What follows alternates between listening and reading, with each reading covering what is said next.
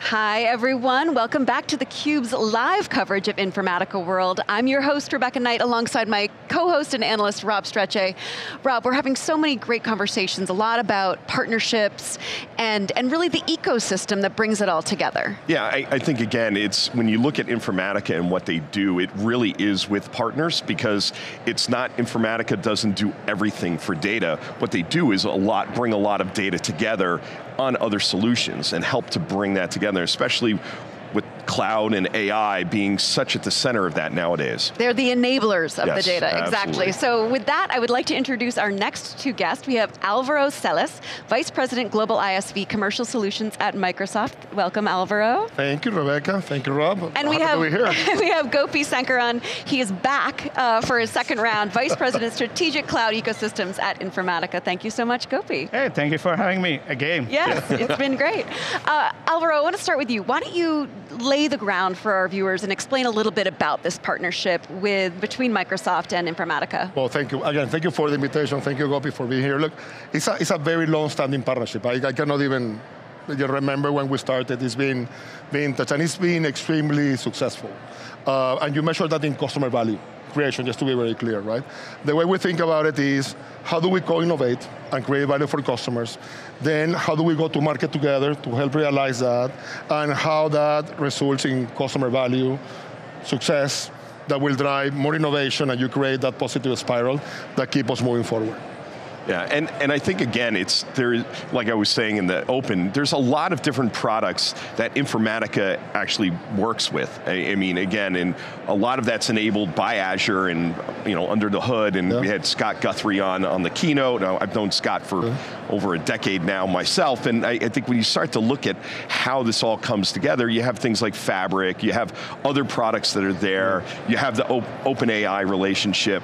Tell us a little bit about how the relationship has kind of progressed. Okay, super. Let me get started and then you follow, is that okay? Sure, yeah. Okay, so look, let me start with the announcements today, right? I mean, that's the Azure native ISV services, and the fact that, look, the coolest thing in the world, right? You're an Azure customer, you can find Informatica right there in your Azure console. Super simple. Right, and you find the whole suite, Informatica Data Management Cloud. You can have serverless offering that will allow you to have tons of value. Gopi will go into that, I don't want to steal his thunder. But it just reflects how much do we co-innovate in service of the customer and trying to have that seamless experience where you can be in the Azure environment and since then access Informatica value and service, which I think is super awesome. Yeah, absolutely. I mean, you had everything right, and one of the things you were asking about Scott Guthrie, right? Scott Guthrie has been an executive sponsor for Informatica over the ages, and I think this year was his third or fourth time he's actually presenting as part of the keynote. There is a big, tight relationship between Amit and Scott, and that actually permeates all across, from the top management to every part of the business. And one of the things, what we see from that is, as you were mentioning, around the co-innovation, and you were talking about what we are doing with Fabric or Azure OpenAI, like that. If I have to synthesize everything, I'll say that yes, Microsoft Fabric, great solution, unified analytics platform. But where Informatica fits in is on bringing the critical data management capabilities for this analytics platform, which is almost like the next-gen analytics platform. So how do we engage with them? And that actually showcases the best example of a partnership, which is we have been an ISV design partner of Microsoft Fabric. What does it mean as a design partner? We have been working with the Fabric team for the last, it's almost 26 or 27 months, which means more than 2.5 years, both the teams working with each other, understanding like from the design phase, hey, this is what our customers are hearing. This is where we have abilities, opportunities to innovate, and to innovate it, what else we have to do. So all the way starting from the engineering, the core foundation of this relationship has been built. And the other big thing which came out today is on the Azure native ISV service. Informatica available as an Azure native ISV service. What does it mean? There are only a few exclusive group of partners who are part of this, but the coolest thing on this is both the teams actually have a co-development, co-engineering effort. So there is a team at Microsoft who develop for Informatica enabling us certain sockets which helps our joint customers to use services like advanced serverless for data integration, for data quality, all these stuff. And what does it do? It helps to bring the customer to have that seamless experience. And to be frank, that seamless experience has always been that core North Star which we use with them. Even with Fabric, as you know, one of the major announcements for us is on bringing connectivity and data quality and observability as a native experience. But when I look at native experience, what it means is we want to reach the customer at the point of need. How they use, if there is a data practitioner, if there's a data scientist or an analyst, where they use a Fabric, bring that native experience. And Alvaro and his team has been phenomenal in working with us over that almost 3 years now to make this a reality. Yeah. It's been a great journey, indeed. So much of the success of these partnerships really comes down to culture. And as you were saying, Alvaro, there's so many pieces to this. It's co-development, co-innovation, and then a go-to-market strategy. Can you talk a little bit about the cultural fit? Because as you said, the end product is a seamless experience for customers, and that's of course what they're looking for. But to get that, you have to be aligned with each other, and your various teams have to be aligned in terms of how you even approach these issues and challenges. Can you talk a little bit about the culture of the two companies and how it fits together? Look, in my view, one of the most powerful synergies that we have and driving forces is our shared passion for customers. Well, I mean, we can have technology debates day in, day out, and options, the architecture left to right. But at the end, what rules is what is best for the customer. And that has been an incredible force that allows us to make pragmatic decisions, say, hey, look, this is the best for the customer, so Microsoft will need to do this, Informatica will need to do that. But at the end, if we believe that's what the customer really needs, and we can meet them where they are, and then offer them the power of the platform, that has been incredible. So that's one. The other is, I think that we have been extremely mature on building on each other's superpowers. We have a strength in the platform, in our offerings.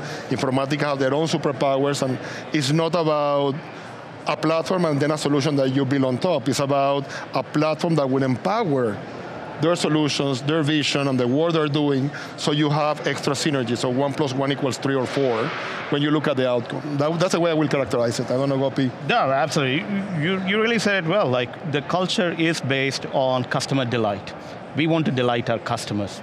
And the other part of that, which we're talking about on the innovation side and everything, yeah, we have built on that. And also you will find that most of Informatica has a lot of Microsoft alumni folks who have been working through all these. Like, I am one of them actually, as part of that. And that has been very helpful, and the manifestations of that is what we have seen with Fabric, what we have seen with Azure Native ISV Service, and what you are now seeing with what we are doing with the data management for Azure OpenAI. Related Gen AI applications and everything. Microsoft has become the pioneer for with Azure OpenAI, and our relationship has been very deep. You saw even some of the demos, what we did earlier at the keynote around how we bring that trusted data for Gen AI applications. All that is possible not just by being a separate, like a siloed company. It is because of the partnership. Yeah, I mean, that to me is really the key, is because the strengths, to your point about the 1 + 1 = 3 or 4, is that, hey, you're bringing the governance, you're bringing the metadata management, you're bringing the MDM, you're bringing the IDMC, all of the pieces, all of that natively to Azure, so that you can use it across the different services, and that it's not just the one piece of Informatica. Hey, it's not just the catalog or what have you, it's all of these different pieces. I would assume that also helps, because you were talking about it, the trustedness of Azure OpenAI and keeping things private and plugging that in. Informatica knows where the data is. Maybe some of it's in the cloud, maybe some of it's not, bringing it all together so that it can be used, because a lot of times that's the challenge, is knowing where the data is and bringing it all together. Is that what you're seeing from customers in the initial, that's kind of led you to get to this point? I will let Gopi a few customer examples that we have that are pretty cool. But I will say, look, the fact that you could use the Informatica cloud as the RAG environment to then empower Azure OpenAI and other, Azure AI services, because there are many, as you know. Right? And then combine that, or what you mentioned, Rob, on data, how trusted, how appropriate, multi-source, et cetera, and then you come into the environment, and then you combine that with Fabric and our AI capabilities. That's where the customer has exponential value out of the opportunity that we have.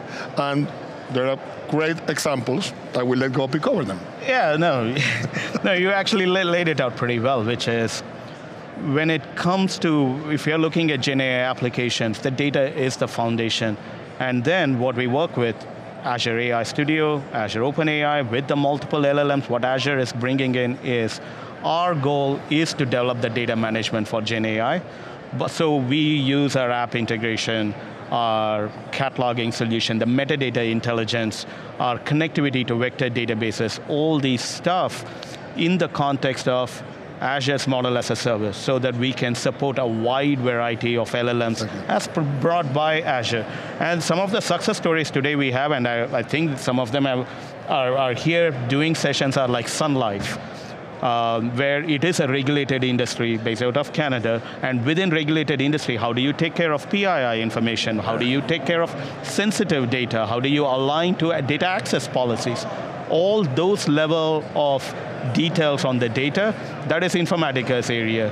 However, going and developing it, whether it is against an OpenAI LLM, and how do you go and train that model and use that model to get all that information, that's where Azure fits in. So it is like the best complementary partnership, relationship you can find in the market anywhere, and it's a great time for customers to avail all these opportunities now. So the predominant theme at this conference is about everyone's excited for AI except your data, or everyone's ready for AI except for data. But let's say a year from now, everyone's gotten the data under control, so that the data is now ready for AI. So then what is next? Can you talk a little bit about what you're predicting? And I mean, granted, a year from now, it's a bit wishful thinking there. But once the data we feel good about the data, what is next? I mean, what's the potential?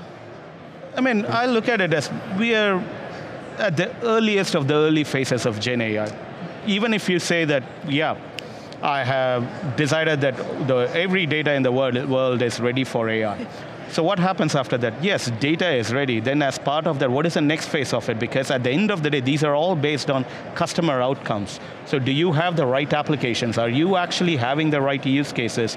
Or are you tracking all these data so that the data is not misused? Is it correctly used? How do you know all these stuff? So I look at this as, we are in the tailwind, we have the huge tailwind of this Gen AI, but it is at the earliest phase of everything, because in enterprise, in production use cases today, how much of the adoption is happening, or how much of people are trying, how much of this is adoption, and what sort of newer use cases are we trying to uncover, whether it is in manufacturing industry, or whether it is in FinServ, all these stuff.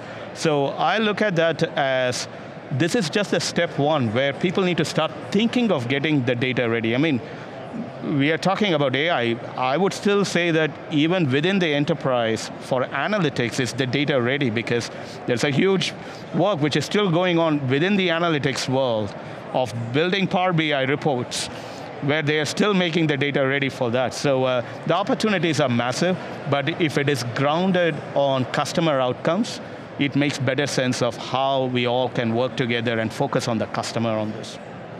Yeah, because I think we've been talking all day that people really want to talk to their data. And I think, like you said, it's how do you bring that up into things like Power BI or what have you, as those become the representations of the data, and building data products that include Gen AI as part of that product.